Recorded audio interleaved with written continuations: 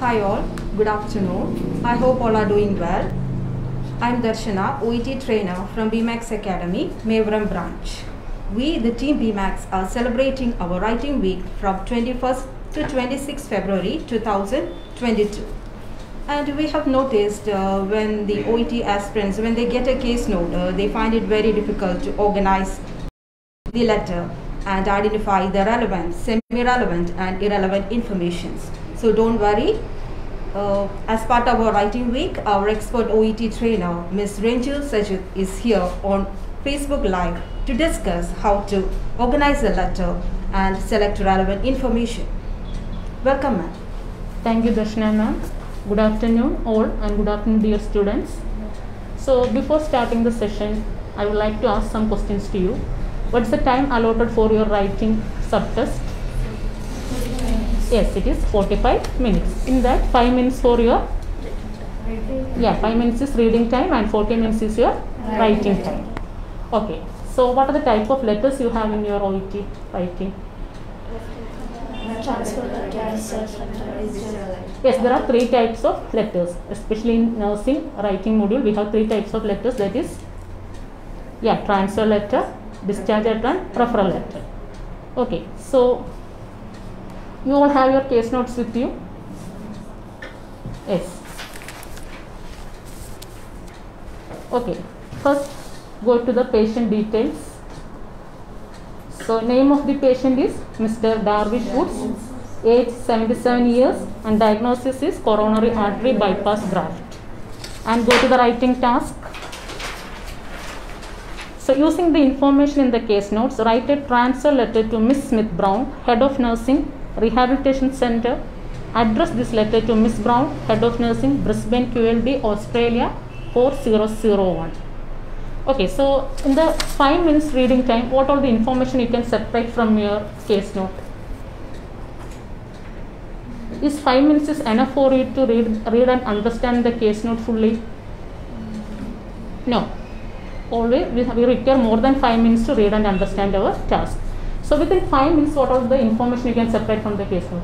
This 5 minutes, what information in the case note separate? Who is your intended reader to whom you are writing? Okay, then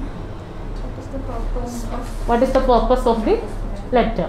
That is your request. Okay, and next one, to the patient is known or unknown to the reader.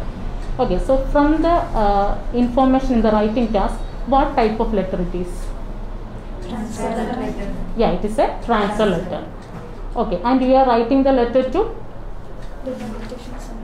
Rehabilitation Center, Head of Nursing.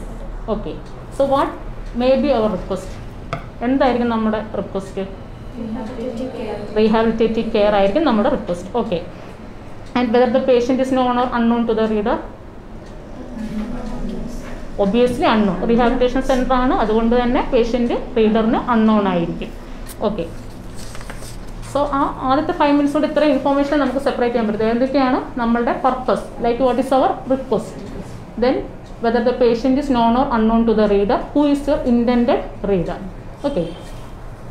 And first, after the patient details, so you are a surgical nurse in a post-operative ward. Your patient is ready for discharge today after coronary artery bypass graft surgery. And the date is also mentioned 29/6/2021. So after the patient details, anyway patient details is important for us. Name, age and diagnosis. Is it relevant or irrelevant? Relevant. All the information are name, age and diagnosis. Moon information namakku relevant. Then coming to the family history. Just go through the case note. Family history, past history. Then 2 different dates are there, that is 23/5/2021 and 25/5/2021, and last date is 29/5/2021. So in all that there are different information is there. Okay, and the last 29/5/2021, just read that the patient is ready for discharge, planned transfer to rehabilitation unit for 3 weeks, and there is a follow-up appointment on 7/6/2021. Okay. And go through the discharge instructions. From the discharge instruction, why I am telling you to read the discharge instruction is, ഈ discharge instruction തന്നിട്ടുള്ള എന്തെങ്കിലും information നിങ്ങൾക്ക് നേരത്തെ ഉള്ള പേഷ്യൻറ്റിൻ്റെ ഡീറ്റെയിൽസുമായിട്ട് correlate ചെയ്ത് എഴുതാൻ പറ്റുന്ന എന്തെങ്കിലും ഉണ്ടോ എന്ന് നോക്കാൻ വേണ്ടിയാണ് നമ്മൾ ഡിസ്ചാർജ് ഇൻസ്ട്രക്ഷൻസ് ആദ്യം വായിക്കാൻ പറയുന്നത്. ഈ ഡിസ്ചാർജ് ഇൻസ്ട്രക്ഷൻ എന്തെങ്കിലും ഒരു കണ്ടിന്യൂ കെയറോ ഫോളോ അപ്പോ അങ്ങനെ എന്തെങ്കിലും പറയുകയാണെങ്കിൽ മാത്രമേ ഉള്ളൂ നമുക്ക് നേരത്തെ ഉള്ള രണ്ട് ഡേറ്റിലെ ഇൻഫോർമേഷൻ തന്നിട്ടുണ്ട്. ആ ഇൻഫോർമേഷനെ നമുക്ക് എടുത്തെഴുതണമെങ്കിൽ ഡിസ്ചാർജ് ഇൻസ്ട്രക്ഷനകത്തുള്ള എന്തെങ്കിലും സ്റ്റിൽ കണ്ടിന്യൂ ചെയ്യാനുണ്ടോ ഇല്ലയോ എന്ന് പറയുന്നത് മാത്രം നമ്മൾ എഴുതിയാൽ മതി. സോ ഡിസ്ചാർജ് ഇൻസ്ട്രക്ഷൻസ് എന്തൊക്കെയാണ് പറയുന്നത്? Assess over the chest and graft site, dressing over the wound twice weekly under suture removal. Sutures removal after 2 weeks. Continue deep breathing exercises, walking 4 to 5 minutes, increase gradually. Avoid heavy lifting. Arrange carer and meals before discharge to home. ഇത്രയാണ് നമ്മളുടെ discharge instructions. ഇനി coming to the how many weeks rehabilitation we are requesting? Only 3 weeks rehab. Short term ആണ് പോകുന്നത്. Okay. So family ഹിസ്റ്ററിയിൽ നമുക്ക് പറയുകയാണ് എന്താണ്, patient married ആണ്, കെയറർ ഫോർ ഹിസ് വൈഫ്. എന്തുകൊണ്ടാണ്? വൈഫ് ബ്ലൈൻഡ് ആണ്. So registered carer for his blind വൈഫാണ് പേഷ്യൻ്റ്. അണ്ടർസ്റ്റുഡ്? അത് മനസ്സിലായില്ലേ? അതാണ് രജിസ്റ്റേർഡ് ബ്ലൈൻഡ്. രജിസ്റ്റേർഡ് കെയറർ ആണ് ബ്ലൈൻഡ് വൈഫിന് വേണ്ടി, അയാളാണ് രജിസ്റ്റേർഡ് കെയറായിട്ട് വർക്ക് ചെയ്യുന്നത്. Then daughter married with children and lives overseas. Hobbies reading and cooking daily.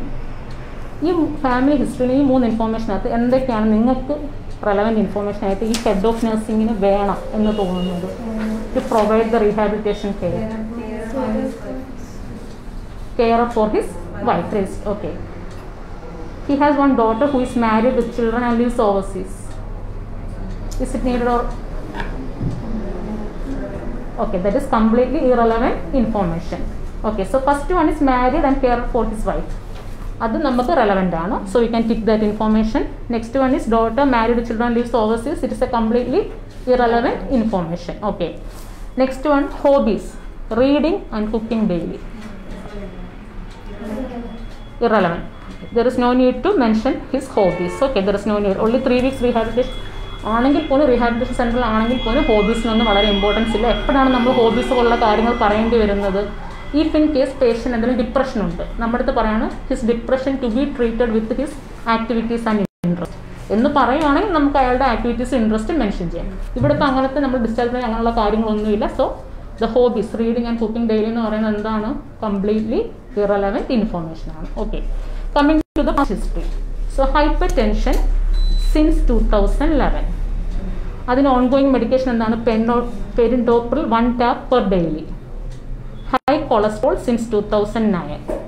Atorvastatin 1 tab per daily.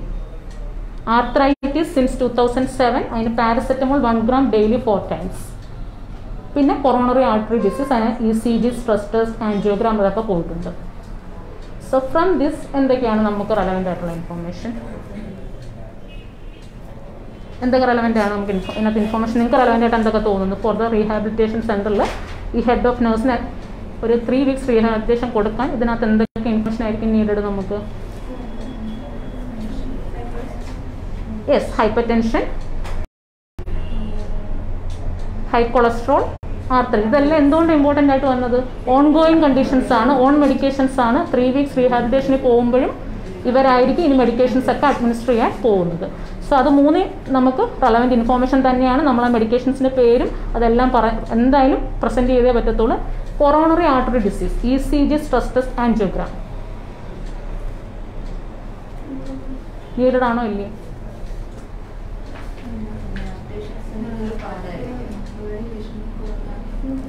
Already patient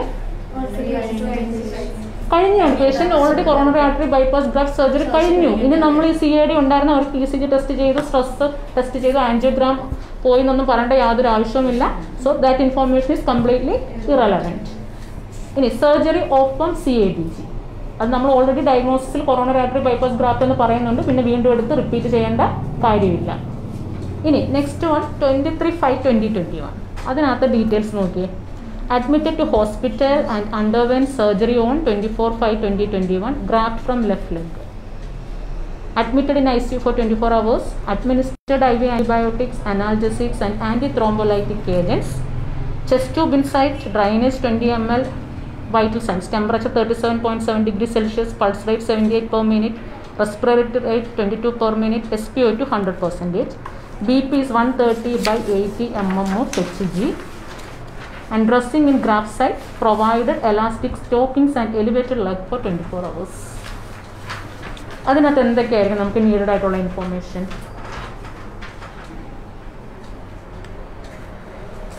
surgery admit ചെയ്ത ഡേറ്റ് സർജറി പോയത് 24 അഡ്മിറ്റഡ് 23 ആണ്. Okay. Post operative patient ICUയിൽ ഒരു ഒബ്സർവേഷന് വേണ്ടി transfer ചെയ്തു. കുറേ medications കൊടുത്തിട്ടുണ്ട്. Chest tube ഉണ്ട്, drainage ഉണ്ടായിരുന്നു. What about the vital signs? Vital signs എല്ലാം വിത്തിൻ നോർമൽ ലിമിറ്റ്സ് ആണ്. So there is no need to present that information. And dressing in graft site, is it needed? Is A relevant information. എന്തുകൊണ്ടാണ്? നമ്മളുടെ discharge ഇൻസ്ട്രക്ഷൻസിൽ പറയുന്നുണ്ട് assess the wound over the chest and graft site. So it is a relevant information. And provided elastic stockings and elevated leg for 24 hours. It is not that much relevant. It is a semi-relevant information. During hospitalization, നമുക്ക് patient ഇന്ന കാര്യങ്ങൾ കൊണ്ട് manage ചെയ്തിട്ടുണ്ടായിരുന്നെന്ന് വേണ്ടി മാത്രം പറയാം. It's not A relevant information. Semi relevant ആണ് ആ information. Okay. So ഇതിനകത്ത് നമുക്ക് എന്തൊക്കെ ഇൻഫോർമേഷൻ പറയാം? അഡ്മിറ്റഡ്, ഒബ്സർവേഷൻ, ആൻഡ് ഒരുപാട് ഇലാബറേറ്റ് ഒന്നും എഴുതണ്ട. നമുക്ക് എന്താണ് മെഡിക്കേഷൻസ് കൊടുത്തു, ഡ്രസ്സിങ് കൊടുത്തു, അങ്ങനെയുള്ള കാര്യം. അല്ലാതെ മെഡിക്കേഷൻസിൻ്റെ എല്ലാ നെയിം ഒന്നും പ്രസൻറ്റ് ചെയ്യേണ്ട കാര്യമില്ല. ആൻറ്റിബയോട്ടിക്സ് കൊടുത്തു അങ്ങനെ ഒന്നും പറയേണ്ട. ജസ്റ്റ് മെഡിക്കേഷൻസും പിന്നെ വൂണ്ട് ഡ്രസ്സിങ്ങും കൊണ്ട് മാനേജ് ചെയ്തു. പിന്നെ ചെസ്റ്റ് ഡ്രെയിനേജ് ഉണ്ടായിരുന്നു എന്ന് പറയാം. കാരണം അതിനെ നമ്മൾ ലാസ്റ്റ് അങ്ങോട്ട് പോകുമ്പോൾ വൂണ്ട് സൈറ്റൊക്കെ അസസ് ചെയ്യാൻ പറയുന്നുണ്ട്. സോ ചെസ്റ്റ് ട്യൂബ് റിമൂവലൊക്കെ നെക്സ്റ്റ് ഡേയിൽ പറയുന്നുണ്ട്. സോ ഫോളോയിങ് ഡേയ്സിൽ ചെസ്റ്റ് ട്യൂബ് റിമൂവ് ചെയ്ത കാര്യമൊക്കെ പറയുന്നതുകൊണ്ട് ജസ്റ്റ് ചെസ്റ്റ് ട്യൂബ് ഉണ്ടായിരുന്നു എന്ന് നമുക്ക് പറയാം. ഓക്കെ. സോ വൈറ്റൽ സൈൻസ് ഇപ്പം നമുക്ക് ഒരു 23rd 25th ആണ്. 2 ഡേ ഡിഫറൻ്റ് ഉണ്ട്. ഇൻ കേസ് നമുക്ക് ഈ 23rd വൈറ്റൽ സൈൻസിൽ എന്തെങ്കിലും ഒരു ഡീവിയേഷൻ ഉണ്ടായിരുന്നു, എലിവേറ്റഡ് ആയിരുന്നു. പക്ഷേ 25th അല്ലെങ്കിൽ നമ്മുടെ ലാസ്റ്റ് ഡേറ്റിൽ വന്നപ്പോൾ പേഷ്യൻ്റെ വൈറ്റൽസ് എല്ലാം നോർമലായിരുന്നു. അങ്ങനെ ആയിരുന്നെങ്കിൽ നിങ്ങൾ ആ വൈറ്റൽസിൻ്റെ കാര്യം പറയേണ്ട ആവശ്യമുണ്ടോ? നിങ്ങൾ അഡ്മിറ്റായി പേഷ്യൻ്റെ വൈറ്റൽസ് ചെയ്തപ്പോഴത്തേക്ക് ടെമ്പറേച്ചറും BP ഒക്കെ എലിവേറ്റഡ് ആയിരുന്നു. പക്ഷേ ആഫ്റ്റർ 3 days, ഒരു 3 days കഴിഞ്ഞ് ഹോസ്പിറ്റലൈസേഷൻ ആയപ്പോഴത്തേക്ക് എല്ലാം മാനേജായി, പേഷ്യൻ്റെ വൈറ്റൽസ് എല്ലാം വിത്തിൻ നോർമൽ ലിമിറ്റ്സ് ആയിരുന്നു. അങ്ങനെ ആയിരുന്നെങ്കിൽ നമ്മൾ പറയാമായിരുന്നു വന്നപ്പോൾ എലിവേറ്റഡ് ആയിരുന്നു. Y? Because we have to mention that there was deviation in the vitals. No, patient ഹൈപ്പർടെൻസി ഒന്നുമല്ല. ജസ്റ്റ് പോസ്റ്റ് ഓപ്പറേറ്റീവ് ഒരു എലിവേഷൻ കണ്ടു, ഒരു 140 അല്ല 150 ഉണ്ടായിരുന്നു. പക്ഷേ 3 days കഴിഞ്ഞപ്പോഴത്തേക്ക് പേഷ്യൻ്റെ വൈറ്റൽസ് എല്ലാം നോർമലായി. ഡിസ്ചാർജ് ടൈമിൽ patient perfectly stable. needed. There is no need to present such information. എന്തുകൊണ്ടാണ്? വന്ന ദിവസം ഒരു ഡീവിയേഷൻ ഉണ്ട്. ചിലപ്പോൾ പോസ്റ്റ് ഓപ്പറേറ്റീവിൽ കഴിഞ്ഞപ്പോൾ പേഷ്യൻ്റ് എന്തെങ്കിലും ഡീവിയേഷൻ വന്നായിരുന്നു. പേഷ്യൻ്റ് ഓൺഗോയിങ് മെഡിക്കേഷൻസ് അല്ല, ഹൈപ്പർടെൻസീവ് അല്ല. പക്ഷേ കറൻ്റ്ലി പേഷ്യൻ്റ് പെർഫെക്റ്റ്ലി സ്റ്റേബിൾ ആണ്. അപ്പം നമ്മൾ വന്നപ്പോൾ അത്രയും ഡീവിയേഷൻ ഉണ്ടായിരുന്നു. പിന്നെ നമ്മൾ മെഡിക്കേഷൻസ് ഒന്നും കൊടുത്തില്ല. Within following days patient perfectly stable ആയത്. ചിലപ്പോൾ പോസ്റ്റ് ഓപ്പറേറ്റീവിൽ എന്തെങ്കിലും കൊണ്ട് ടെൻസ്ഡ് ആയതുകൊണ്ട് ചിലപ്പോൾ എലിവേറ്റഡ് ആയിരിക്കാം. പക്ഷേ കറൻ്റ്ലി പേഷ്യൻ്റ് ഇപ്പോൾ എന്താണ്, എല്ലാം സ്റ്റേബിളാണ്. ആ BP ക്ക് ഒരു മോണിറ്ററിങ് നമ്മൾ ചോദിക്കുന്നില്ല, മെഡിക്കേഷൻസ് കൊടുക്കാൻ പറയുന്നില്ല, അങ്ങനെ ഡിസ്ചാർജ് പ്ലാനിൽ ഒന്നും പറയുന്നില്ലെങ്കിൽ there is no need to present such information. നമ്മൾ അങ്ങനെയുള്ള ഇൻഫോർമേഷൻ എഴുതുമ്പോഴാണ് എന്ത് വരുന്നത്, നിങ്ങളുടെ വേർഡ് കൗണ്ട് കൂടുന്നത്, നിങ്ങൾ ഇറലവൻറ്റ് ഇൻഫോർമേഷൻ എഴുതി വെക്കുന്നത്. Okay. So always keep it in mind like that. നിങ്ങൾ എപ്പോഴെങ്കിലും എഴുതുമ്പോൾ കറൻ്റ്ലി പേഷ്യൻ്റെ കണ്ടീഷൻ ലാസ്റ്റ് ഡേയിൽ എന്തെങ്കിലും എലിവേഷൻ ഉണ്ട്, അല്ലെങ്കിൽ സ്റ്റിൽ മോണിറ്ററിങ് ചെയ്യാൻ പറയുന്നു, മെഡിക്കേഷൻസ് അഡ്മിനിസ്റ്റർ ചെയ്യാൻ പറയുന്നു, BP ട്വൈസ് വീക്കിലി നിങ്ങളോട് മോണിറ്റർ ചെയ്യാൻ പറയുകയാണെങ്കിൽ മാത്രം അങ്ങനത്തെ ഇൻഫോർമേഷൻ നമ്മൾ പ്രസൻറ്റ് ചെയ്താൽ മതി. ഓക്കെ. ഇനി 25th വരുമ്പോഴത്തേക്ക് നമ്മൾ പേഷ്യൻറ്റിനെ ICU നിന്ന് വാർഡിലേക്ക് ട്രാൻസ്ഫർ ചെയ്തിരിക്കുന്നു. ഓക്കെ. ചെസ്റ്റ് ട്യൂബ് റിമൂവ് ചെയ്തു, വൂൺസ് എല്ലാം വിത്തിൻ നോർമൽ ലിമിറ്റ്സ് ആണ്. സ്റ്റിൽ പേഷ്യൻ്റ് എന്താ ഉള്ളത്, pain over chest and shoulder complaint ചെയ്തത് നമ്മൾ ബ്രൂഫിൻ അഡ്മിനിസ്റ്റർ ചെയ്തിട്ടുണ്ട്. പിന്നെ എന്തൊക്കെയാണ് നമ്മൾ കമൻറ്റ്സ് ചെയ്തിരിക്കുന്നത്? Daily physiotherapy, deep breathing exercises, walking 4 to 5 minutes per day. പിന്നെ exercise data sheet provided. Temperature എല്ലാം എന്താണ്, വിത്തിൻ നോർമൽ ലിമിറ്റ്സ് ആണ്. ഇനി 29th നമുക്ക് എന്താണ്, ready for discharge, plan transfer to rehabilitation unit four 3 weeks and A follow up appointment and our discharge instructions. So from this എന്തായിരിക്കാം നമ്മുടെ purpose? 25/5/2021 അത്ര information നിങ്ങൾക്ക് എന്തൊക്കെയാണ് ആവശ്യമായിട്ട് തോന്നുന്നതെന്ന് പറഞ്ഞു. റെലവൻറ്റ് എന്തൊക്കെ ഇൻഫോർമേഷനാണ്? ചെസ്റ്റ് ട്യൂബ് റിമൂവ് പറയാം, കാരണം നമ്മൾ ആദ്യത്തെ ഡേറ്റിൽ ചെസ്റ്റ് ട്യൂബ് ഇൻസേർഷൻ പറയുന്നുണ്ട്. സോ ചെസ്റ്റ് ട്യൂബ് റിമൂവ് പറയാം. പിന്നെ പെയിൻ ചെസ്റ്റ് ആൻഡ് ഷോൾഡറിൽ നമ്മൾ ബ്രൂഫിന് അഡ്മിനിസ്റ്റർ ചെയ്തിട്ടുണ്ടായിരുന്നു എന്ന് പറയാം. ഡെയിലി ഫിസിയോതെറാപ്പി പറയണം, കാരണം നമ്മൾ വീണ്ടും continue deep breathing exercises working 4 to 5 minutes increase gradually എന്ന് പറയുന്നുണ്ട്. ഓക്കെ, പിന്നെന്താണ് എക്സസൈസ് ഡേറ്റ ഷീറ്റ് പ്രൊവൈഡഡ് പറയണോ? There is no need to present. ആ എക്സസൈസ് ഡേറ്റ ഷീറ്റിൻ്റെ കാര്യം പറഞ്ഞിട്ട് എക്സസൈസ് നമ്മൾ ഡെയിലി ഫിസിയോതെറാപ്പി കമൻസ് ചെയ്തു. അതിനകത്ത് deep breathing exercise walking 4 to 5 minutes at least 4 times per day എന്നുണ്ട് കേട്ടോ. വാക്കിംഗ് 4 to 5 minutes അറ്റ്ലീസ്റ്റ് ഒരു 4 വട്ടമെങ്കിലും നടക്കാൻ പറയുന്നുണ്ട് കേട്ടോ. അതിനകത്ത് മിസ്സിംഗ് ആണ് ഇൻഫോർമേഷൻ. പിന്നെ ടെമ്പറേച്ചർ നോർമലാണ്. എക്സസൈസ് ഡേറ്റ ഷീറ്റ് പറയേണ്ട കാര്യമില്ല. ഓക്കെ, സോ ഇത്രയും വായിച്ചതിനകത്ത് നിങ്ങൾക്ക് നിങ്ങളുടെ ലെറ്ററിൻ്റെ പർപ്പസ് എന്തായിട്ടാണ് ഫീൽ ചെയ്യുന്നത്? നിങ്ങളായിരുന്നെങ്കിൽ എങ്ങനെയായിരിക്കും ലെറ്ററിൻ്റെ പർപ്പസ് ഓർഗനൈസ് ചെയ്യുന്നത്? സോ നമ്മൾ ആദ്യത്തെ ഒരു 5 minutes കൊണ്ട് നമ്മൾ എന്തൊക്കെ ഇൻഫോർമേഷനാണ് സെപ്പറേറ്റ് ചെയ്തത്? നമ്മളുടെ പേഷ്യൻറ്റിൻ്റെ എന്താണ് കറണ്ട് സിറ്റുവേഷൻ, അതായത് എന്തായിരുന്നു, കൊറോണറി ആർട്ടറി ബൈപ്പാസ് ഗ്രാഫ്റ്റ് കഴിഞ്ഞ പേഷ്യൻ്റാണ്. Next who is the reader, who is the intended reader, ആരായിരുന്നു നമ്മുടെ റീഡർ? ഒരു റീഹാബിലിറ്റേഷൻ സെൻറ്ററിൻ്റെ ഹെഡ് ഓഫ് നഴ്സാണ്. ഓക്കെ, പിന്നെ whether the patient is known or unknown, അപ്പോൾ നമ്മൾ അൺനോൺ ആണെന്നും കണ്ടുപിടിച്ചു. ഓക്കെ, ഇനി അടുത്ത ഒരു 5 minutes കൊണ്ട്, ഇപ്പോൾ ഈ ഒരു 5 minutes നമ്മൾ ഇത്രയും, അടുത്തൊരു 5 minutes നിങ്ങൾ എന്തൊക്കെയാണ് നമ്മൾ ചെയ്തത്? നമ്മളിതിൻ്റെ relevant, irrelevant and semi relevant information separate ചെയ്ത് വെച്ചു. സോ നിങ്ങൾക്ക് റെലവൻറ്റ് ഇൻഫോർമേഷൻ എല്ലാം ടിക്ക് മാർക്ക് ഇട്ട് വെക്കാം, സെമി റെലവൻറ്റ് എല്ലാം ക്വസ്റ്റ്യൻ മാർക്ക് ഇടാം, കംപ്ലീറ്റ് ഇറലവൻറ്റ് ഇൻഫോർമേഷൻ എല്ലാം നിങ്ങൾക്ക് ക്രോസ് മാർക്ക് ഇടാം. ഓക്കെ, സോ അങ്ങനെ സെപ്പറേറ്റ് ചെയ്ത ഇൻഫോർമേഷൻ. ഈ സെമി റെലവൻറ്റ് ഇൻഫോർമേഷൻ എന്ന് പറയുമ്പോൾ നിങ്ങൾ എന്താണ് മനസ്സിലാക്കുന്നത്? നമുക്ക് തോന്നുവാണ് ഈ ഇൻഫോർമേഷൻ എഴുതിയാൽ കുറച്ചും കൂടെ ഈ റീഡറിന് കെയർ കൊടുക്കാൻ ബെറ്റർ ആവും എന്ന് തോന്നുന്ന ഇൻഫോർമേഷനാണ് റെലവൻറ്റ്. പറഞ്ഞാൽ അത് എന്തായാലും മസ്റ്റായിട്ട് നമ്മൾ പ്രസൻറ്റ് ചെയ്തേ പറ്റുള്ളൂ. പക്ഷെ ഞാൻ എഴുതിക്കൊണ്ടിരിക്കുമ്പോൾ എനിക്ക് തോന്നുന്നതാണ് ഈ ഇൻഫോർമേഷനും കൂടെ ഇതിനകത്ത് പ്രസൻറ്റ് ചെയ്താൽ കുറച്ചും കൂടെ ബെറ്ററാണ് കെയർ കൊടുക്കാൻ. ഇപ്പോൾ ഒരു ഫിസിയോതെറാപ്പിസ്റ്റ് നമ്മൾ ലെറ്റർ എഴുതുന്നു for assistance with mobility after surgery of the patient. Patient surgery കഴിഞ്ഞ് നിങ്ങൾ മൊബിലിറ്റിക്ക് അസിസ്റ്റൻസ് കൊടുക്കാൻ പറയുന്നു. അപ്പോൾ പേഷ്യൻ്റെ പാസ്റ്റ് ഹിസ്റ്ററിയിൽ പറയുന്നത് ഫീമെയിൽ പേഷ്യൻ്റാണ്. പേഷ്യൻറ്റിൻ്റെ 3 ഡെലിവറി സിസേറിയൻ സെക്ഷൻ ആയിരുന്നു. പേഷ്യൻറ്റിന് റെക്കറൻറ്റ് ചെസ്റ്റ് ഇൻഫെക്ഷൻ വരുന്ന പേഷ്യൻ്റാണ്. ആൻഡ് നെക്സ്റ്റ് വൺ ഈസ് പേഷ്യൻറ്റിന് നമുക്ക് എന്താണ് ഒരു 6 months ഒരു റിസ്റ്റ് ഫ്രാക്ചർ ഉണ്ടായിട്ടുണ്ട്. അതിനകത്ത് എന്തൊക്കെ ഇൻഫോർമേഷൻ ആയിരിക്കും നിങ്ങൾക്ക് ഫിസിയോതെറാപ്പിസ്റ്റിന് പ്രസൻറ്റ് ചെയ്യാൻ തോന്നുന്നത്? Whether the wrist fracture, 6 months wrist fracture നമുക്ക് പറയണം, കാരണം ഒരു 6 months റീസെൻറ്റ് ഇവൻ്റ് ആണത്. അപ്പോൾ റീസെൻ്റായിട്ട് നടന്ന സംഭവമാണ്. But it is not related with the current situation of the patient. നമ്മുടെ പേഷ്യൻ്റെ കറണ്ട് സിറ്റുവേഷനായിട്ട് അത് റിലേറ്റഡ് അല്ല. പക്ഷേ എന്തുകൊണ്ടാണ് നമ്മളത് പറഞ്ഞത്? ഫിസിയോതെറാപ്പിസ്റ്റ് ആയതുകൊണ്ട്. നമ്മൾ ചെസ്റ്റ് ഫിസിയോ കൊടുക്കുന്ന ഒരാളാണ് ഫിസിയോതെറാപ്പിസ്റ്റ്. സോ നമുക്ക് എന്തും പറയാം, പേഷ്യൻറ്റിന് റെക്കറൻ്റായിട്ട് ചെസ്റ്റ് ഇൻഫെക്ഷൻ വരുന്ന ആളാണ്. ഇതൊന്നും നമ്മുടെ പേഷ്യൻറ്റിൻ്റെ കറണ്ട് സിറ്റുവേഷനായിട്ട് റിലേറ്റഡ് അല്ല. പക്ഷെ നമ്മൾ എന്തുകൊണ്ടാണ് എഴുതുന്നത്? ഫിസിയോതെറാപ്പിസ്റ്റ് ഇതൊക്കെ ഡീൽ ചെയ്യുന്ന ആളാണ്. സോ ഇതെല്ലാം എന്താണ്? Semi relevant information. ഇതൊന്നും റെലവൻ്റ് അല്ല, സെമി റെലവൻ്റ് ആണ്. കുറച്ചും കൂടെ അയാൾക്ക് ഇത് അറിഞ്ഞാൽ നന്നായി, അല്ലെങ്കിൽ നമുക്ക് കെയർ കൊടുക്കാൻ ബെറ്റർ ആവും എന്ന് തോന്നുന്ന ഇൻഫോർമേഷനാണ് നമ്മൾ സെമി റെലവൻറ്റ് ഇൻഫോർമേഷനായിട്ട് സെപ്പറേറ്റ് ചെയ്തത്. ഓക്കെ, സോ ഇതിനകത്ത് നമ്മളുടെ പേഷ്യൻറ്റിൻ്റെ നമ്മളുടെ പർപ്പസ് എന്താണ്?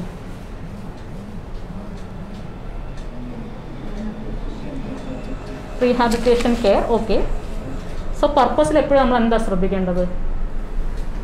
നിങ്ങളുടെ റിക്വസ്റ്റും പിന്നെ പേഷ്യൻറ്റിൻ്റെ കറൻറ്റ് സിറ്റുവേഷനും.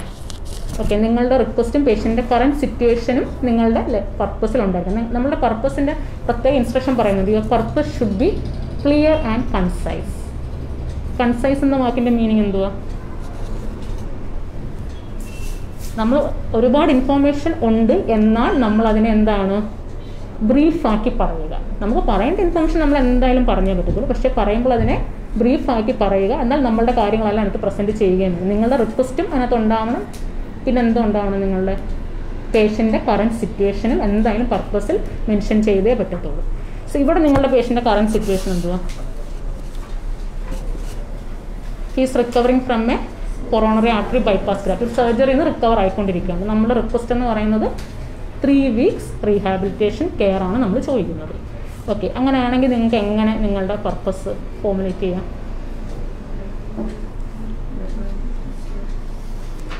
ഓക്കെ, സോ പലരും പല രീതിയിലാണ് പർപ്പസ് എഴുതുന്നത്. എങ്ങനെ എഴുതാൻ ഞാൻ ഈ പറഞ്ഞ പോലെ നിങ്ങളുടെ റിക്വസ്റ്റും പ്ലസ് നിങ്ങളുടെ current situation of the patient എന്തായാലും നിങ്ങളുടെ പർപ്പസിലുണ്ടായിരിക്കണം. നിങ്ങൾ ലെറ്ററിൻ്റെ ഒരു മോഡലൊക്കെ എങ്ങനെയാണ് ചെയ്യുന്നതെന്ന് അറിയാമല്ലോ. ഓക്കെ, സോ ഇവിടെ നമ്മളുടെ എഴുതുന്ന ആളുടെ അഡ്രസ്സ് എന്താണ്? Just I will show A model. Okay, model of the letter. ഞാൻ പറഞ്ഞില്ല, നിങ്ങൾക്ക് എല്ലാവർക്കും നിങ്ങളുടേതായ രീതിയിൽ ലെറ്റർ ഓർഗനൈസ് ചെയ്യാം, ഇൻഫോർമേഷൻ പ്രസൻറ്റ് ചെയ്യാം. ഇത് ജസ്റ്റ് ഒരു മോഡലാണ് നിങ്ങളുടെ ഒരു പിന്നെ ഒരു ഐഡിയയ്ക്ക് വേണ്ടി എങ്ങനെ എഴുതാമെന്നുള്ള. Okay, so first of all we will go to the address, patient details. Okay, see what is the first one? Name of the reader. നമ്മൾ ആർക്കാണോ എഴുതുന്നത് അയാളുടെ full address. That is miss Smith brown, head of nursing, Brisbane QLD, Australia 4001. Next one is our date. എന്താണ് ഇവിടുത്തെ date? നമ്മുടെ last date is 29. അതല്ലാതെ തന്നെ നമ്മുടെ കേസ് നോട്ടിൽ ഫസ്റ്റ് ഡേറ്റ് പറയുന്നുണ്ട് 29/5/2021 ആണ് കേട്ടോ. അപ്പം എന്താണ് 29 May 2021. There is no need of comma after the month. അങ്ങനെ ശീലമുള്ളവരാണെങ്കിൽ അത് അവോയ്ഡ് ചെയ്യുക. 29 May 2021. Next one is dear miss brown. നമ്മൾ ഓൾറെഡി സ്മിത്ത് ബ്രൗൺ എന്ന ഫുൾ നെയിം എഴുതിയിട്ടുണ്ട്. So you can address with the second name, dear miss brown. Next one is reference mister Darwish Woods, age 77 years. അത് clear ആയാലോ first? Okay, ഇനി നമ്മളുടെ purpose എന്ന് പറയുന്നത് നമുക്ക് വേണമെങ്കിൽ ഐ ആം റൈറ്റിംഗ് വെച്ച് തുടങ്ങാം, അല്ലെങ്കിൽ പേഷ്യൻറ്റിൻ്റെ നെയിം വെച്ച് സ്റ്റാർട്ട് ചെയ്യാം, the purpose of the letter പറയാം, this letter is being written പറയാം, താങ്ക് യു ഫോർ അക്സെപ്റ്റിംഗ് പറയാം. ഏത് ഫോർമാറ്റാണോ നിങ്ങൾ കംഫർട്ടബിൾ ആ ഫോർമാറ്റിൽ തന്നെ എഴുതുക. ലാസ്റ്റ് മിനിറ്റ് നിങ്ങൾക്ക് പ്രാക്ടീസ് ടൈം, നിങ്ങളുടെ എക്സാം പ്രാക്ടീസ് ടൈമിൽ നിങ്ങൾക്ക് വേണമെങ്കിൽ എന്ത് ചെയ്യാം, നിങ്ങൾ ക്ലാസ് ടൈമിൽ നിങ്ങൾ റെഗുലർ നിങ്ങളുടെ ക്ലാസ് സെക്ഷൻസിൽ നിങ്ങൾക്ക് വേണമെങ്കിൽ നിങ്ങളുടെ ഇൻട്രൊഡക്ഷനൊക്കെ ഒന്ന് ചേഞ്ച് ചെയ്ത് പുതിയ മെത്തേഡൊക്കെ അഡോപ്റ്റ് ചെയ്ത് നോക്കാം. പക്ഷേ ലാസ്റ്റ് മിനിറ്റ് നിങ്ങളുടെ എക്സാം ടൈമിൽ ആ ലാസ്റ്റ് മിനിറ്റിൽ ഒരിക്കലും എന്ത് ചെയ്യുക, നിങ്ങളുടെ ഒരു ഫോർമാറ്റ് ചേഞ്ച് ചെയ്യാതിരിക്കുക. ഇപ്പം ഞാൻ ഐ ആം റൈറ്റിംഗ് എന്നുള്ള രീതിയിൽ കൺവീനിയൻ്റ് ആയിട്ടുള്ള ഒരാളാണെങ്കിൽ അത് തന്നെ ഫോളോ ചെയ്യുക. ഞാൻ പറയും ഒരു 10-15 ലെറ്റർ എടുക്കുമ്പോൾ എല്ലാം ഐ എം റൈറ്റിംഗ് എന്ന് എഴുതുന്നതിനേക്കാളും നിങ്ങളുടെ ലെറ്റർ എന്താണ് യുണീക്കായിട്ട് ഒരു വേറെ രീതിയിൽ എഴുതിയാൽ അത് എപ്പോഴും നല്ലതാണ്. അപ്പോൾ അങ്ങനെ എഴുതി ശീലിക്കുക എപ്പോഴും നിങ്ങൾ. ഇന്നിപ്പോൾ ഞാൻ ഇതിനകത്തൊരു 3 ഡിഫറെൻറ്റ് പർപ്പസ് നിങ്ങൾക്ക് പറഞ്ഞുതരാം. ഞാൻ പറഞ്ഞാൽ താങ്ക് യു ഫോർ അക്സെപ്റ്റ് അങ്ങനെയുണ്ട്, the purpose of this letter is being written, എന്ത് വേണമെങ്കിലും പറയാം. സോ ഫസ്റ്റ് വൺ ഈസ് നമ്മുടെ പർപ്പസ്. ഞാൻ പേഷ്യൻ്റെ പേര് വെച്ച് start ചെയ്യുവാണേ. Mr. Darvish Wood is being transferred to a facility for 3 weeks rehabilitation care following his recovery from coronary artery bypass graft. So that is the first. അത് name വെച്ച് start ചെയ്യണം കേട്ടോ. നമ്മളിപ്പോൾ എന്താണ് പേഷ്യൻ്റെ കറണ്ട് സിറ്റുവേഷൻ എന്താണ്? Coronary artery bypass graft ആണ്. Okay, and എന്താണ് നമുക്ക് വേണ്ടുന്ന സർവീസ് റിക്വസ്റ്റ് എന്താണ്? നമ്മുടെ 3 weeks റീഹാബിലിറ്റേഷൻ കെയർ. സോ അത് രണ്ടും ഉണ്ടല്ലോ നമ്മുടെ പർപ്പസിൽ. ഓക്കെ, ഇനി നെക്സ്റ്റ് വൺ എന്ന് പറയുന്നത് സോ ജസ്റ്റ് നമുക്കതിപ്പോൾ നമ്മൾ പേര് വെച്ച് സ്റ്റാർട്ട് ചെയ്യുന്ന അല്ലാതിന്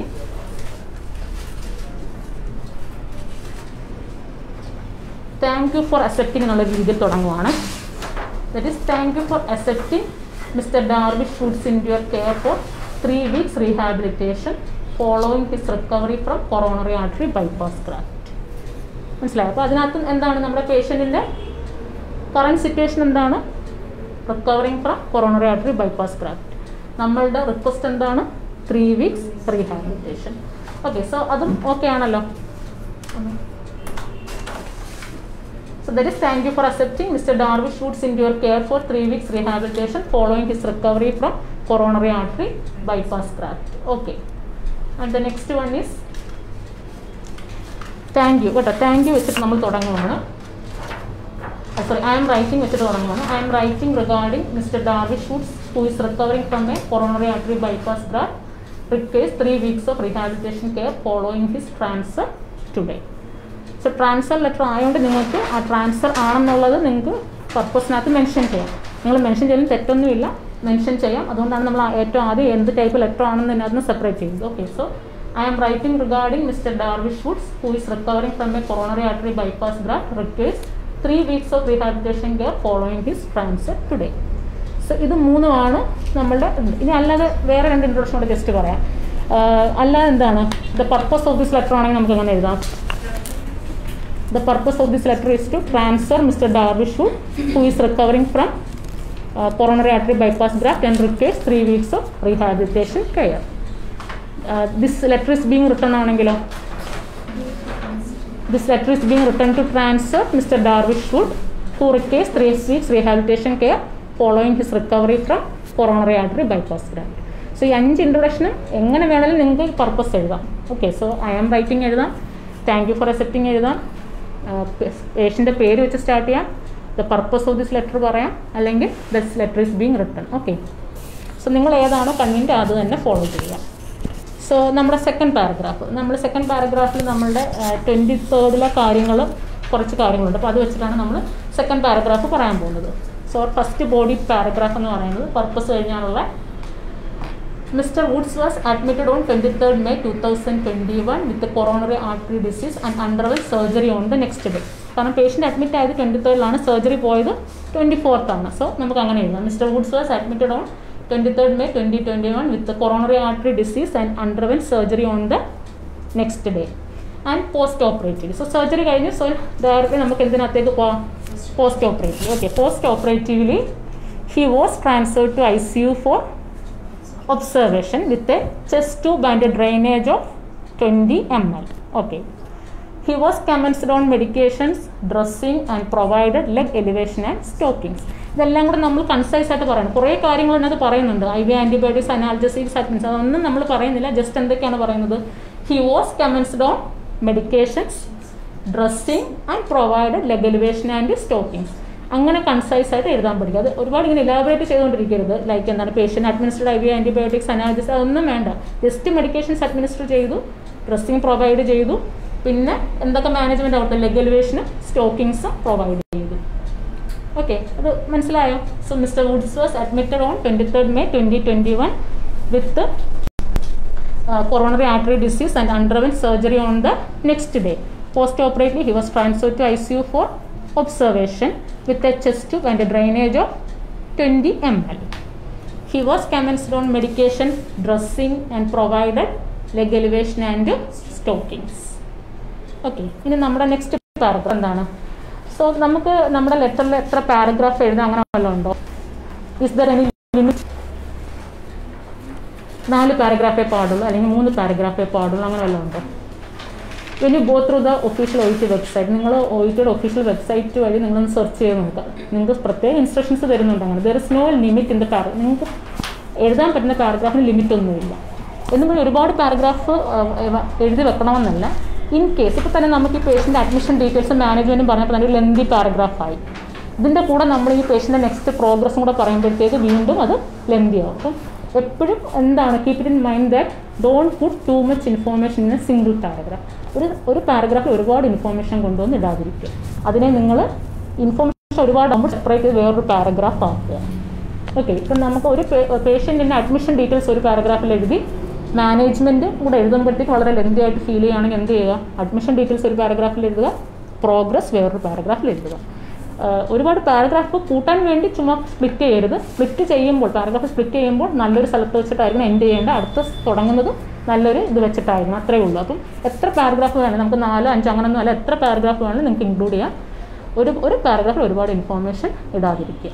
ഓക്കെ, സോ ഇവിടെ നമ്മുടെ സെക്കൻഡ് പാരഗ്രാഫ് കുറച്ച് ലെന്തി ആയിരുന്നു. അതുകൊണ്ട് നമ്മൾ ഇനി അടുത്ത പാരഗ്രാഫിലേക്ക് പേഷ്യൻ്റെ പ്രോഗ്രസ് പറയാൻ പോവുകയാണ്.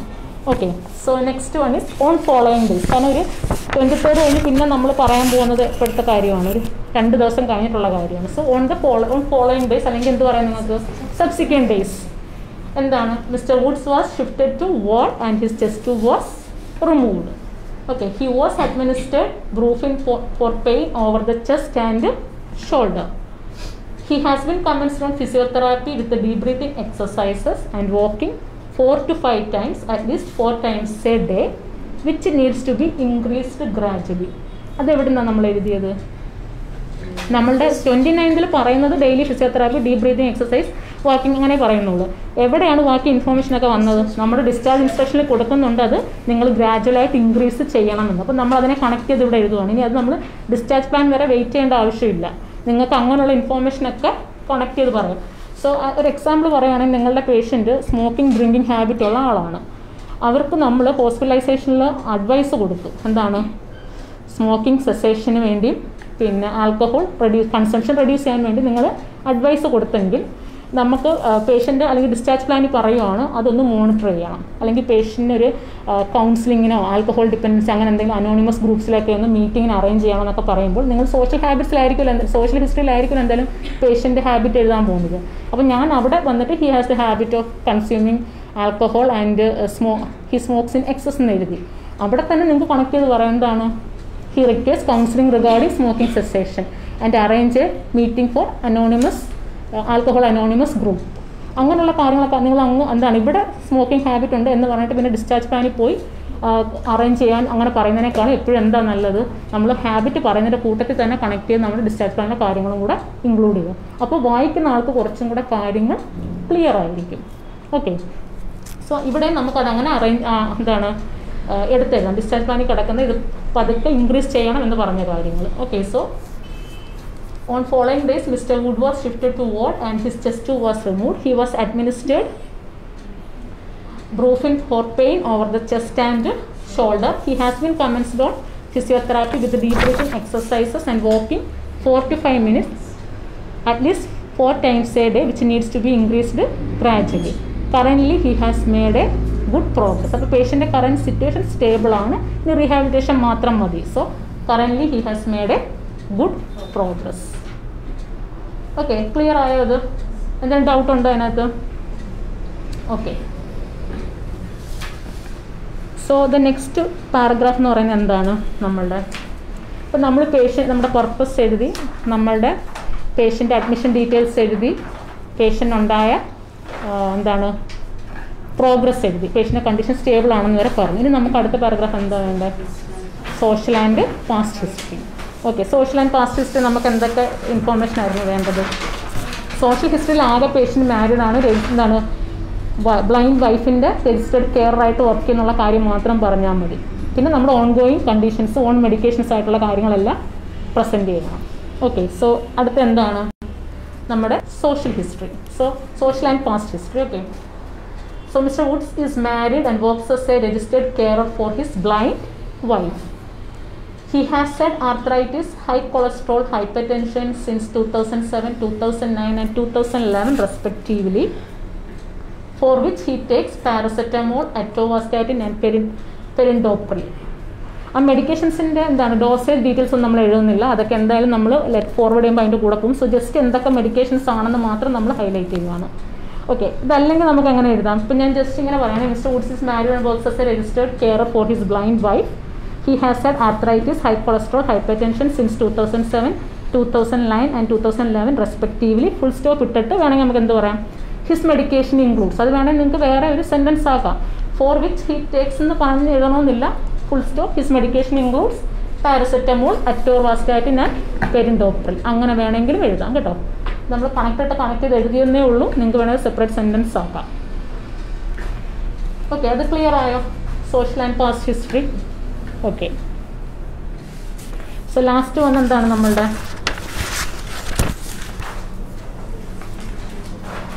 That's our discharge plan. Discharge plan ആണ് നമുക്ക് ഏറ്റവും കൂടുതൽ റീഡർ അറിയേണ്ട കാര്യങ്ങൾ കൂടുതൽ എവിടെയായിരിക്കും? ഡിസ്ചാർജ് പ്ലാനിൽ ആയിരിക്കും. ഓക്കെ, സോ നമ്മൾ ഡിസ്ചാർജ് പ്ലാനിൽ കുറച്ച് ഇൻസ്ട്രക്ഷൻസ് പറയുന്നുണ്ട്. എന്തൊക്കെയാണ്? Assess the wound over the chest and graph site ഉണ്ട്, dressing over the wound twice weekly ഉണ്ട്, until suture removal. Suture removal എപ്പോഴാണ്? ആഫ്റ്റർ 2 weeks ആണ്. നമ്മൾ ഡീപ് ബ്രീത്തിങ് എക്സസൈസസ് കണ്ടിന്യൂ ചെയ്യാൻ പറയുന്നു. വാക്കിംഗ് 4 to 5 minutes ആണ്, അത് ഗ്രാജുവലി ഇൻക്രീസ് ആക്കാൻ പറയുന്നുണ്ട്. പേഷ്യൻറ്റിന് എന്ത് ചെയ്യണം? Avoid heavy lifting, arrange care and meals before discharge to home. അപ്പോൾ ഇത്രയാണ് നമ്മുടെ ഡിസ്ചാർജ് പ്ലാൻ. അപ്പോൾ ഇത് നമുക്ക് എങ്ങനെ എഴുതാം? നമ്മൾ ഡിസ്ചാർജ് പ്ലാനിൽ എപ്പോഴും നമ്മൾ ഏത് രീതിയിലാണ് പറയുന്നത്? പൊളൈറ്റായിട്ടാണ് നമ്മൾ ചോദിക്കുന്നത്. നമുക്ക് നമ്മുടെ കാര്യങ്ങൾ അവരെ കൊണ്ട് ചെയ്യിപ്പിക്കണം, എന്നാൽ നമ്മൾ എന്താണ് പൊളൈറ്റായിട്ടാണ് എല്ലാ കാര്യങ്ങളും ചോദിക്കേണ്ടത്. നമുക്കതിൽ ഒരുപാട് രീതിയിൽ നമ്മൾ എഴുതാം. ഇറ്റ് വുഡ് ബി അപ്രിഷിയേറ്റഡ് പറയും നമ്മൾ, അല്ലെങ്കിൽ എന്താണ് it is important, please note that, kindly, it is imperative, അങ്ങനെ എന്ത് വാക്കുകൾ കൊണ്ട് നിങ്ങൾക്ക് നിങ്ങളുടെ റിക്വസ്റ്റ് എഴുതാം. ഒരുപാട് അടുത്ത് പ്ലീസ് കൈൻഡ്ലി ഒക്കെ വരുമ്പോൾ അത് മാറ്റി നിങ്ങൾക്ക് it is important to not that, അല്ലെങ്കിൽ ഇറ്റ് ഈസ് ഇമ്പറേറ്റീവ് അങ്ങനെ എഴുതാം. ഓഫ് നോട്ട് പറയാം. ഓക്കെ, നിങ്ങളുടെ ഇൻഫോർമേഷൻ എല്ലാം നിങ്ങൾക്ക് ആ രീതിയിൽ റിക്വസ്റ്റ് ചെയ്യാം. ഓക്കെ, സോ നമ്മുടെ ഇപ്പോഴത്തെ ഡിസ്ചാർജ് ഇൻസ്ട്രക്ഷൻ ഇത്രയും കാര്യങ്ങൾ പറയുന്നത്. ഒരു കാര്യം നമ്മൾ ഓൾറെഡി എന്താണ് ഒരിടത്ത് പിന്നെ റിലേറ്റ് ചെയ്ത് എഴുതുന്നത്. അതെവിടെയാണ്? നമ്മുടെ പേഷ്യൻ്റെ പ്രോഗ്രസ് എഴുതിയ പാരഗ്രാഫിൽ നമ്മൾ ആ ഒരു ഡീപ് ബ്രീതിങ് എക്സസൈസിൻ്റെ കാര്യമൊക്കെ അവിടെ പറഞ്ഞിട്ടുണ്ട്. സോ നമ്മൾ ഇനി വീണ്ടും അതിവിടെ റിപ്പീറ്റ് ചെയ്യേണ്ട കാര്യമുണ്ടോ നമ്മുടെ ഡിസ്ചാർജ് പ്ലാനിൽ? വേണ്ട. നമ്മൾ already patient deep breathing exercise start ചെയ്തെന്ന് പറയുന്നിടത്ത് നമ്മൾ എന്ത് ചെയ്തിട്ടുണ്ട്, അത് ഗ്രാജുവലി ഇൻക്രീസ് ആക്കാനും പറയുന്നുണ്ട്. So there is no need to present that information again, repeat ചെയ്യേണ്ട ആവശ്യമില്ല. സോ ബാക്കി ഇൻഫോർമേഷൻ എല്ലാം നമുക്ക് എങ്ങനെ എഴുതാം? സോ ദ ലാസ്റ്റ് പാരഗ്രാഫ് എന്ന് പറയുന്നത് എന്താണ്? It would be appreciated if you could assess Mr. Wound's wound over the chest and graft site. Okay, അത് നമുക്കല്ല. ഓക്കെ, ഗ്രാഫ്റ്റ് സൈറ്റ് പറഞ്ഞിട്ട് അടുത്ത് എന്താ പറയുന്നത്? Kindly provide dressing toys weekly until his future removal in 2 weeks time. ഇതിന് രണ്ടിനെയും കൂടെ വേണം combine ചെയ്ത് ഒറ്റ സെൻറ്റൻസ് ആക്കാം കേട്ടോ. എങ്ങനെ പറയാം നമുക്ക്? It would be appreciated if you could assess and dress the wound toys weekly എന്ന് പറഞ്ഞാലും മതി. ഇത്രയും ഇലാബറേറ്റ് ചെയ്യണമെന്നില്ല. ഇത് കുറച്ചും കൂടെ നമ്മൾ 2 weeks ഫ്യൂച്ചർ റിമൂവൽ 2 weeks ടൈമിലാണെന്നൊക്കെ എടുത്ത് മെൻഷൻ ചെയ്യുകയാണ്. It would be appreciated if you could assess Mr. Wound's wound over the chest and graft site. Kindly provide dressing toys weekly until his future removal in 2 weeks time. അത് കുറച്ചുകൂടെ concise ആയിട്ട് ഞാൻ പറയുകയാണ്. It would be appreciated if you could assess and dress the wound toys weekly. മതി. Okay, പിന്നെ please note that he has A follow up appointment schedule on 7 June 2021. He requires to avoid heavy lifting. Okay, he request to avoid heavy lifting or else നമുക്ക് എന്ത് പറയാം? Same വേർഡാണ് ഈ avoid heavy lifting എന്നുള്ളത് തന്നെയാണ് discharge ഇൻസ്ട്രക്ഷനിൽ തന്നിരിക്കുന്നത്. അതിനെ മാറ്റി എങ്ങനെ പറയാം? ഒന്ന് പാരഫ്രൈസ് ചെയ്ത് പറയണമെങ്കിൽ he needs to B refrained, അല്ലെങ്കിൽ he should be refrained from heavy lifting. He needs to avoid, അല്ലെങ്കിൽ he request to avoid heavy lifting എന്നോ, അല്ലെങ്കിൽ റിഫ്രൈൻഡ് REFRAIND എന്നാലും സെയിം മീനിങ് ആണ്. അതിൽ നിന്ന് റിഫ്രൈൻ ആയിരിക്കുക, refrain from heavy lifting. Okay, he needs to be refrained from heavy lifting, or he requires to avoid heavy lifting. And it is important to arrange a carer and the facility for meals prior to his discharge. അതായത് before discharge to home പേഷ്യൻറ്റിന് കെയറിനെയും ഒരു മീൽസിൻ്റെ facility arrange ചെയ്യാൻ പറയുന്നുണ്ട്. അതായത് discharge ആയി വീട്ടിലേക്ക് പോകുന്നതിന് മുമ്പ് ചെയ്യണമെന്ന് തന്നെ പറയുന്നുണ്ട്. Before discharge to home. ആ ബിഫോർ ഡിസ്ചാർജ് ഹോമിന് പകരം നമുക്ക് എന്ത് പറയാം? Prior to his discharge. ഓറൽസ് നിങ്ങൾക്ക് ആ വാക്ക് തന്നെ വേണമെങ്കിൽ യൂസ് ചെയ്യാം. എന്താണ്? It is important to arrange A care and facility four meals before his discharge to home എന്നോ, അല്ലെങ്കിൽ prior to his discharge. Okay, so അത്രയാണ് നമ്മളുടെ ഡിസ്ചാർജ് ഇൻസ്ട്രക്ഷൻസ്. ഈ പറഞ്ഞാൽ നിങ്ങൾക്ക് അവോയ്ഡ് ഹെവി ലിഫ്റ്റിംഗ്, റിഫ്രൈൻഡ് എന്നുള്ള വാക്ക് എഴുതാം. Before discharge prior to his discharge എന്ന് പറയാം. Assess wound or chest and graft site dressing toys weekly until future removal നമ്മൾ കൺസൈസ് ആക്കി. It would be appreciated if you could assess and dress the wound toys weekly until his future removal എന്ന് പറഞ്ഞാലും മതി. അപ്പോൾ അത്രയും സെൻറ്റൻസുകൾ നമുക്ക് കുറയ്ക്കാം. Okay, അത്രയും വേർഡ്സ് നമുക്ക് കുറയ്ക്കാം. Okay, and the last one നിങ്ങൾ എങ്ങനെയാണ് കൺക്ലൂഡ്? എല്ലാ ഫോർമൽ ലെറ്ററിനും നമ്മളൊരു കൺക്ലൂഷൻ വെക്കാറുണ്ട്. അതെങ്ങനെയാണ് നമ്മുടെ കൺക്ലൂഷൻ? എങ്ങനെ വേണമെങ്കിലും നിങ്ങൾക്ക് എഴുതാൻ കേട്ടോ. ഞാൻ ജസ്റ്റ് ഒരു ഫോർമാറ്റ് പറയുന്നതേ ഉള്ളൂ. If you have any queries, please do not hesitate to contact me. Yours sincerely, നമ്മുടെ ഡെസിഗ്നേഷൻ ഇവിടെ തന്നിരിക്കുന്നത് surgical നഴ്സാണ്. You can write your sincerely surgical nurse. Okay, so if you have any queries, അത് നിങ്ങൾക്ക് എങ്ങനെ വേണമെങ്കിലും മാറ്റി എഴുതാം. ഇത് ജസ്റ്റ് ഒരു ഫോർമാറ്റ് എന്നേ ഉള്ളൂ. If you have any queries please note hesitate to contact me. Your sincerely surgical nurse. ഇനി നിങ്ങൾ സല്യൂട്ടേഷൻ്റെ അവിടെ കോമ ഇട്ട് കഴിഞ്ഞു. ഇപ്പോൾ ഞാൻ സല്യൂട്ടേഷൻ്റെ അവിടെ നിങ്ങൾക്ക് കാണിച്ചപ്പോൾ കോമ ഇട്ടിട്ടില്ലായിരുന്നു. അതുകൊണ്ടാണ് ഞാൻ യുവർ സിൻസിയർലി കഴിഞ്ഞിട്ട് കോമ ഇടാത്തത്. നിങ്ങൾ സല്യൂട്ടേഷൻ കഴിഞ്ഞ് comma ഇട്ടിട്ടുണ്ടെങ്കിൽ it is must, mandatory ആണ്. നിങ്ങൾ എവിടെ കോമ ഇടണം? യുവർ സിൻസിയറിൽ അവിടെ കോമ ഇടണം എന്നുള്ളത്. എങ്ങും കോമ ഇട്ടില്ലെങ്കിൽ പിന്നെ വേറെ കൺഫ്യൂഷനൊന്നും പോകേണ്ട, comma ഇടാതിരിക്കുക. Once you start writing with comma during salutation എടുത്ത് കോമ ഇട്ട് കൊണ്ടിട്ടുണ്ടെങ്കിൽ നിങ്ങൾ ഉറപ്പായിട്ട് യുവർ സിൻസിയർ എഴുതി കൺക്ലൂഡ് ചെയ്യുമ്പോൾ യുവർ സിൻസിയറിൽ അവിടെ കോമ ഇടണം. Okay, is it clear for all of U? എന്തെങ്കിലും ഡൗട്ട്സ് ഉണ്ടോ അതിനകത്ത് നിങ്ങൾക്ക്? ഈ ലെറ്ററിൻ്റെ ഓർഗനൈസേഷൻ ഞാൻ പറഞ്ഞാൽ നിങ്ങൾക്ക് എങ്ങനെ വേണമെങ്കിലും നിങ്ങൾക്ക് ലെറ്റർ ഓർഗനൈസ് ചെയ്യാം. അപ്പം ഞാൻ പറഞ്ഞ രീതിയിൽ എന്ന് പറയുന്നത് എങ്ങനെയൊക്കെ എന്തൊക്കെ ടൈപ്പ് ഇൻഫർമേഷൻ എവിടെയൊക്കെ നമുക്ക് പ്രസൻറ്റ് ചെയ്യാം എന്നുള്ളൊരു ഫോമാറ്റ് മാത്രമാണ് പറഞ്ഞത്.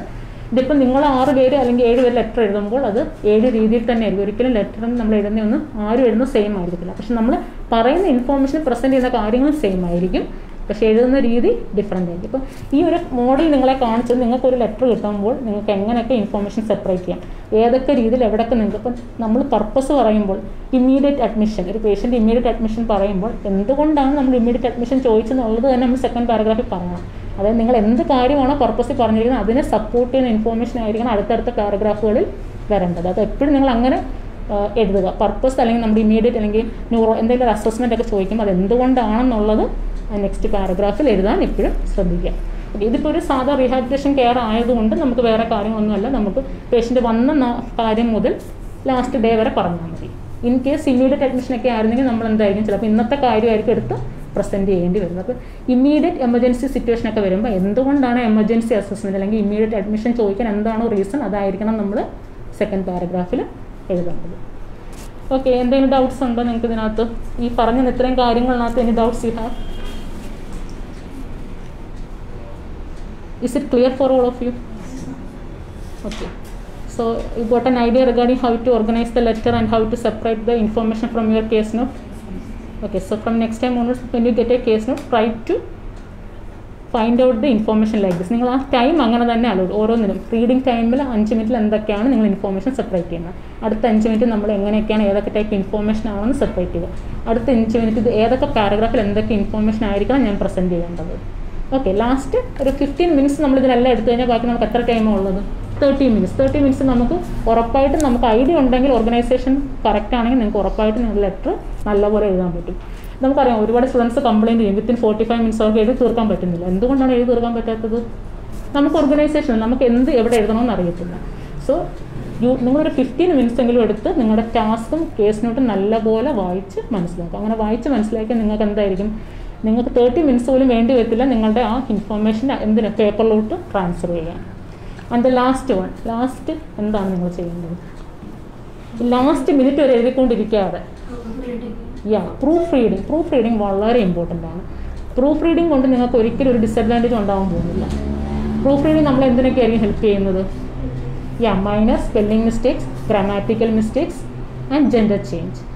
മെയിൽ പേഷ്യൻറ്റ് ഫീമെയിലായിട്ട് അഡ്രസ്സ് ചെയ്ത it's consider A big mistake, വലിയ തെറ്റായിട്ടാണ് അത് കൺസിഡർ ചെയ്യുന്നത്. ഓക്കെ, അതേപോലെ തന്നെ mail patient female he or Xi അങ്ങനെ മിസ്പ്രൊനൗൺസ് ചെയ്ത് നമ്മൾ അങ്ങനെ തെറ്റ് ചെയ്ത് കഴിഞ്ഞാൽ എന്ത് പറ്റും? നമ്മൾ വിചാരിക്കുന്ന ഞാനിപ്പോൾ നല്ലപോലെ എഴുതി വെച്ചിരിക്കുന്ന ലെറ്ററാണ്, നല്ലപോലെ ഓർഗനൈസ് ചെയ്ത് വെച്ചിരിക്കുന്ന ലെറ്ററാണ്, പക്ഷേ ഞാൻ ജെൻഡർ ചേഞ്ചസ് അങ്ങനെ എന്തെങ്കിലും വരുത്തിയിട്ടുണ്ടെങ്കിൽ നമ്മൾ വിചാരിക്കുന്ന സ്കോർ നമുക്ക് കിട്ടത്തില്ല. അപ്പോൾ നിങ്ങൾക്ക് ആ ഒരു പ്രൂഫ് റീഡിങ് അറ്റ്ലീസ്റ്റ് 5 മിനിറ്റ്സ് വേണമല്ലോ, 2 to 3 മിനിറ്റ്സ് എങ്കിലും നിങ്ങൾ എന്തിനെടുക്കുക? Proof reading. Is, was, has, had എന്നൊക്കെയുള്ള minor grammatical mistakes, spelling mistakes and your gender change. അങ്ങനെ ജെൻഡർ ചേഞ്ച് എന്തെങ്കിലും ഉണ്ടെങ്കിൽ നമ്മൾ സ്പീഡിൽ എഴുതുമ്പോൾ സ്വാഭാവികമായിട്ട് നടന്നു പോകാൻ പറ്റുന്ന തെറ്റുകളാണ് അതൊക്കെ.